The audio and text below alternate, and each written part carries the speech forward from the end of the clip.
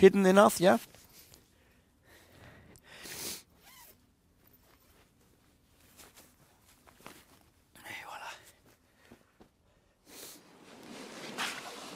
As long as you don't get bothered, kicked or robbed or wet in the rain or sent away by police or handhaving or owners or whoever, everything is fine.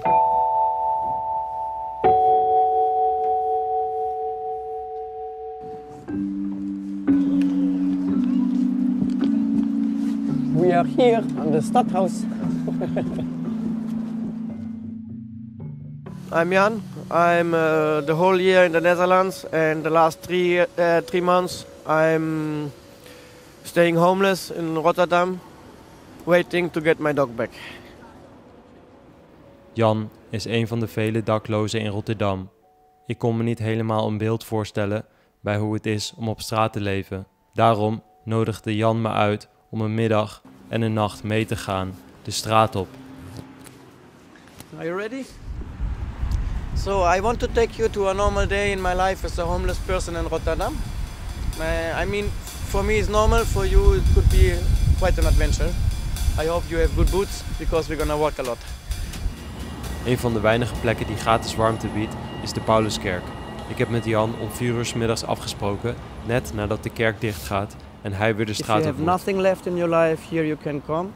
And at least you can shower, you can wash your clothes and you get some food and a little bit shelter in the day. The biggest part of the homeless people, what I know, they are here in Pauluskirk. So I would say like 80 here and maybe the same number in Ontmoeting. So we are 160.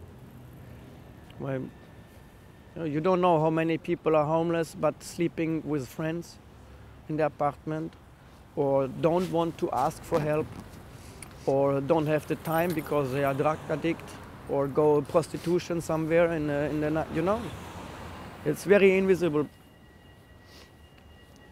Yeah, many people are drinking now. So there's some toezicht. This is people from Pauluskirk. What is like handhaving usually doing? If you drink an open beer, they're gonna force you to throw it away. And if they really don't like you, they're gonna give you a ticket. And obviously, if you're homeless and you have to drink inside, where? Yeah. So after time, you get more tickets and more tickets, and the court is using it because obviously you cannot pay it. With what? How? And they use these tickets to give you the paper for deportation. Yeah. So you're not allowed in the Netherlands because you don't pay the tickets. But also they don't help you to get a job to pay actually the tickets. Jan heeft net als vele andere daklozen een eigen verhaal. Wel voelt hij net als vele andere daklozen zich niet erg gesteund door de overheid of de gemeente. This you are not from here, you are homeless, you are nothing. Yeah. And there is no help. Me, I don't get help. I'm European, I'm German, I'm from your neighboring country. I came here to the Netherlands in February. I wanted to find a job on farms.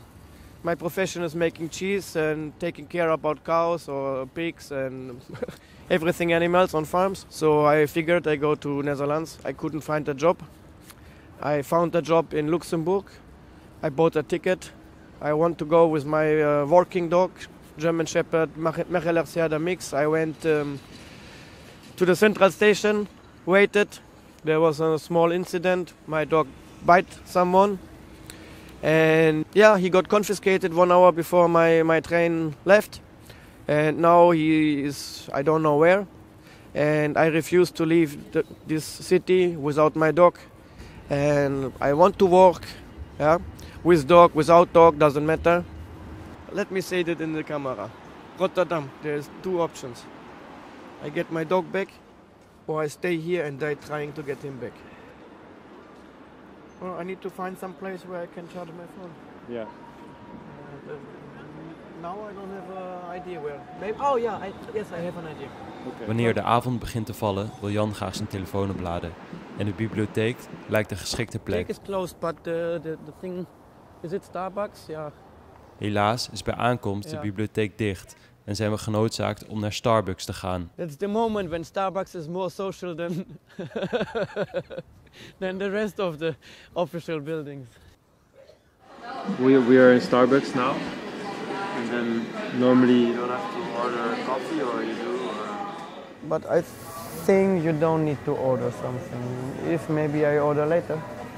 I tell you, right now on Sunday and Saturday they are the better social workers. So. Na het opladen van de telefoon weet Jan nog een plek waar eventueel nog wat avondeten te krijgen is. Een kiprestaurant dichtbij het Centraal Station waar ze overblijfselen vaak weggeven aan daklozen. This is the best chicken from Rotterdam. I mean, you saw it at 4 o'clock the Pauluskirk closed. At 3 o'clock the sisters is a place with Catholic sisters, nuns. They provide Sunday very good food, but 3 o'clock. And then after that every social place it's closed. And usually they give like the things leftovers, yeah. Mm-hmm. So yeah, some days you get a lot, some days they don't have leftovers. It's a lottery. Stop. Mag ik voor jou? Politie. 2 weeks. 2 weeks. Oh my god. Hello. Hi. Welcome. Thank you. There goes the chicken. My name is Adam. There goes the chicken. There goes the chicken. Zombak, ja. There's no more chicken for us. It's Zonder gone. dat ik het door heb, was alle kip al vergeven. Dit betekent dit keer geen avondeten. Sometimes yes, sometimes no. But did I spoil it because of the camera now? Yeah, I was not paying attention to. Yeah. Daarna besluiten we maar zo stil aan richting onze slaapplek te gaan.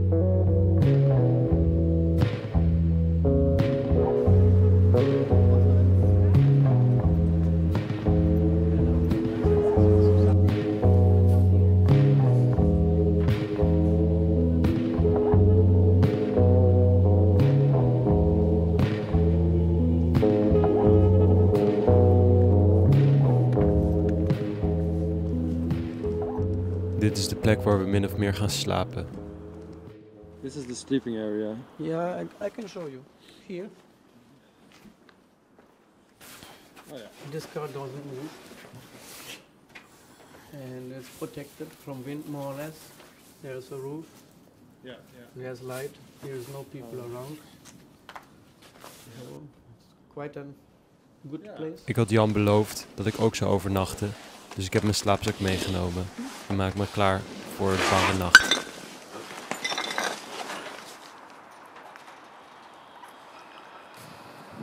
In de ochtend worden we wakker door vertrekkende auto's. Yeah, in the morning I got waked up by the owner of the car.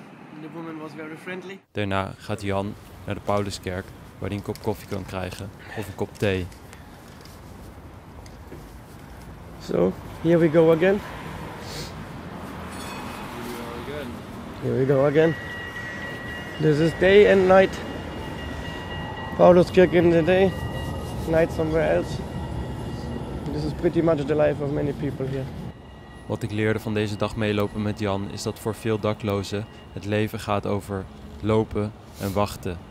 Van de ene naar de andere plek en weer terug. The life of homeless people is about walking and waiting. Waiting, walking, waiting, walking all day long from A to B. But you need to wait at B because of the time when they open.